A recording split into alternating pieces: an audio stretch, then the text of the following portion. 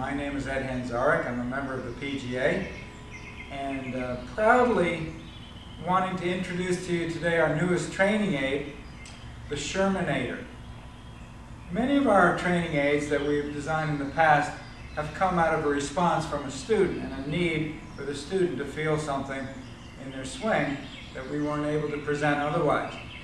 And one of my favorite students of all time is Howard Sherman. He told me it was okay to use his name because we have named this after him. Howard had an issue in his swing of this. Coming down at the top of the swing, it was kind of looking like this a little bit, which is okay if you reroute it properly. But Howard, from this position, threw his hand straight out to the ball or over the ball. The club got stuck behind him. And the only way Howard could hit the ball was to come out of his spine angle and kind of do some kind of a flippy move. And on a good day, he could play a little bit. The club was coming from the inside. He could hit his driver okay, but the consistency wasn't there.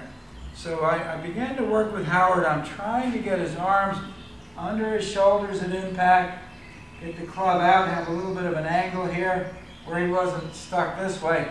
In order to do that, he would have to stay back with his hips to allow some room. And until we came up with the Sherminator, I didn't have much luck. So I contacted our staff of engineers and scientists and told them what I was looking for. And they took Howard's measurements, his length of arms and torso, and we determined that the angle that he needed right here was about 20 degrees. And we found that looking at great players of our current era, that angle would be anywhere from 20 to 30 degrees of impact.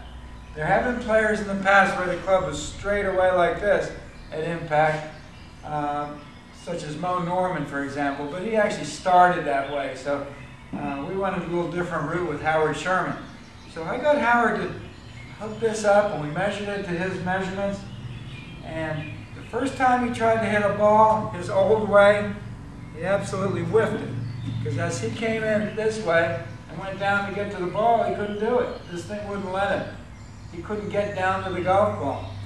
So eventually we got Howard to hit the ball with little chip shots. And in order to do that, he had to stay back with his hips a little bit. His arms were under him, and he was able to release the club really nicely. So we got Howard to hit some little chip shots with the Sherminator, and then build it up and up and up until he could actually make a full swing without ripping his shoulder out or whiffing the ball. The Sherminator. 3 payments of $29.95 plus shipping and handling. Club not included.